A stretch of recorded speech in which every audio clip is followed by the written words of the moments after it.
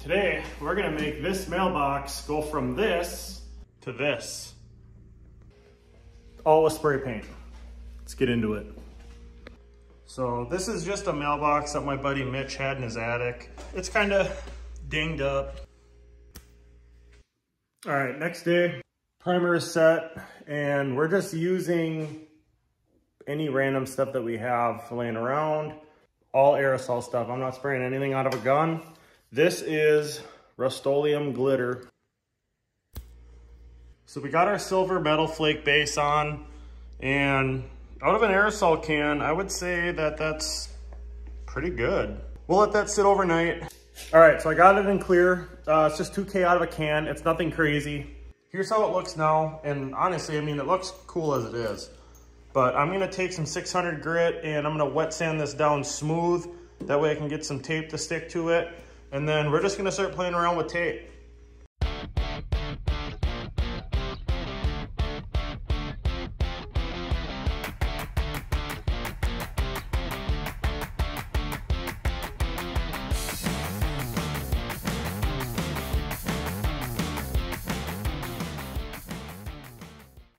All right, I got her all wet sanded down. I didn't go super crazy with it, just enough to knock any high stuff down and really give our tape something to bite into.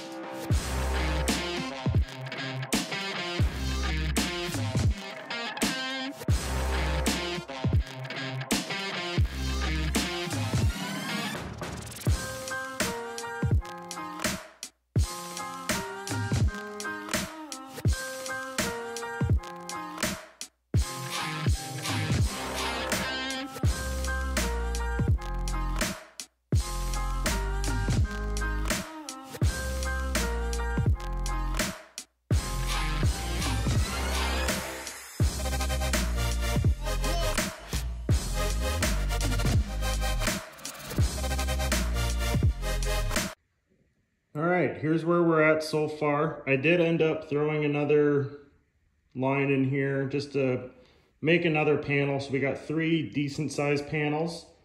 So I am gonna go ahead and do the same thing on the other side. Maybe not quite exactly the same, but you know, put this line together and figure out what I'm gonna do on that side. You guys already watched me do this one. I'm gonna go ahead and do that one off camera, and I'll show you guys what I have when I'm done. All right, here's the other side.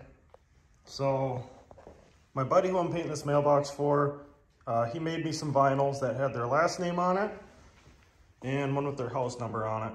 I was hoping that the house number one was gonna be a little smaller because there is a good spot in here, and I kind of wanted to make a border around it, but that's okay. So I'm not gonna go too crazy with panel work or anything like that. What I'm gonna do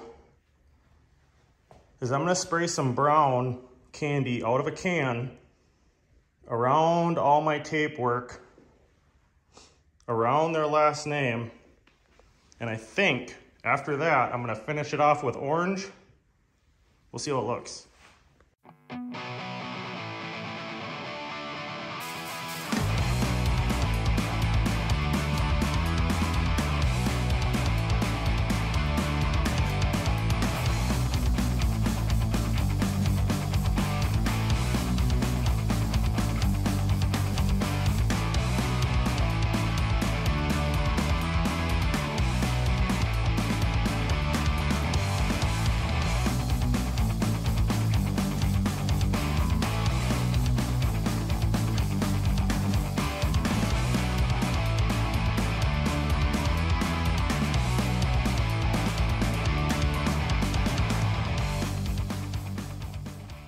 All right, so all I did was spray some of that beaver brown over our taped off areas. I might dust around the Nixons a little bit more.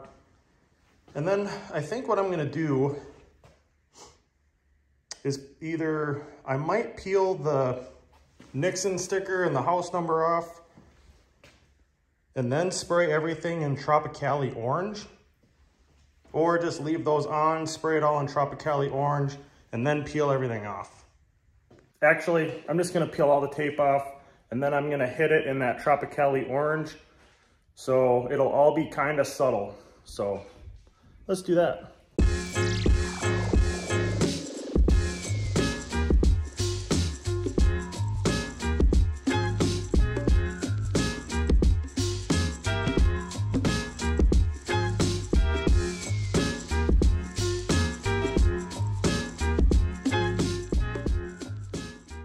The brown is pretty much cured, and this is really gonna pop when you get clear on it.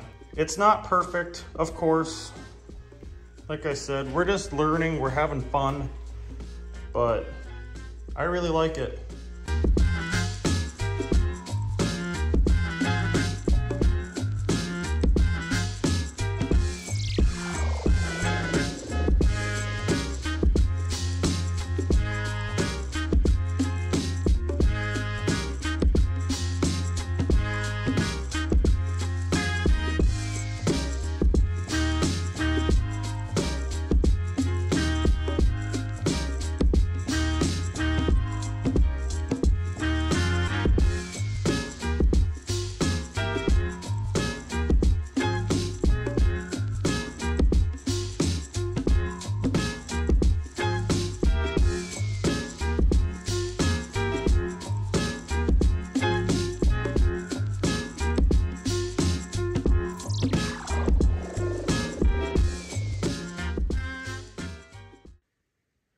All right, guys, here it is.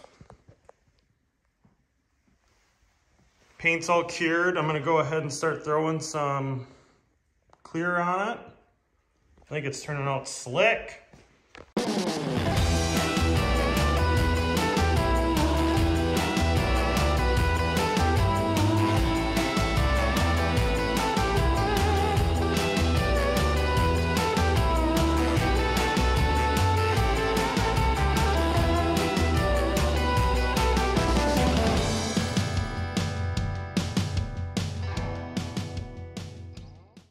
All right, we got 2 medium coats on it. Look at how the flake is really starting to pop through too. Not too bad so far for a little spray paint job with leftover material. I like it a lot. I think it's really coming along nice. And then see how the browns and the reds are blending really well together too. The brown really just kind of gives it a little bit of depth. All right, so I got about 6 coats of clear on it. It definitely needs a wet sand, but we're not gonna do that because I painted this for free with all my spare materials. So my buddy that owns that mailbox, he's gonna have to wet sand and polish it. He's gonna have to put something into it. But I like it. I like it a lot. Not too bad with spray paint. All right, I think that's gonna do it for this one. Thank you everybody for watching. Also, like I've said it before in the video, I'm by no means a professional. I'm not even competent. I just watched some YouTube videos on how to do it. I've got a buddy that's been painting for a long time on his own stuff. I've learned a lot from him. And some of you guys might have actually come from some of those videos where we painted his 55 Chevy and did the roof on it. He did all the work, I helped him with the tape work. And I know I'm gonna get ripped apart for it, but there's a lot of portions on that video, or on that process where I actually didn't even wear a respirator. So I know I'm gonna get tore apart for it. I know it's warranted. I definitely learned. I normally don't do a lot of paint stuff. So normally it's, you know, I'll make a little bracket for something. I just got a quick spray it black, no big deal. And for that, I don't put a respirator on. Maybe I should. So the next one, I will definitely be wearing a respirator for, you know, all my paint work. I've got a lot to learn. I have some skateboard decks that I ordered. I've actually got one in flake right now. That's probably gonna be my next video. That one, I'm gonna try some real lowrider type designs with my tape, and it's going to be hard and a big process, but I'm going to try it. because the only way to learn is just by doing it, not by watching other guys do it and then say, oh, at some point I'm gonna try it. Just do it. That one I'm actually gonna use the airbrush, I'm gonna use the paint gun, the whole nine. So the next one I'm thinking is gonna turn out a little bit better. This one still turned out, pretty good, I think, for what I was working with. And my big thing is I want to get a lot more confident at it. I want to get more competent at it, because when the F100 is ready for paint and body work, I want to do all the paint myself, and I'm going to do a patina style paint job on it. And then the roof is going to be similar colors to the patina on the outside, but it's going to be all Metalflake with some panel work. I think it's going to look really cool. I've got a really cool idea in my head on how it's going to lay out already. One other thing too, merch. I've been asked about it by a couple people. Obviously I have a pretty small following, so when I say a couple, I literally mean like 2 or 3. It's a Shopify store that I launched. I put it together like 3 or 4 months ago because I have it tied to another company that does print to order. So when someone puts an order in, they'll print it and ship it out.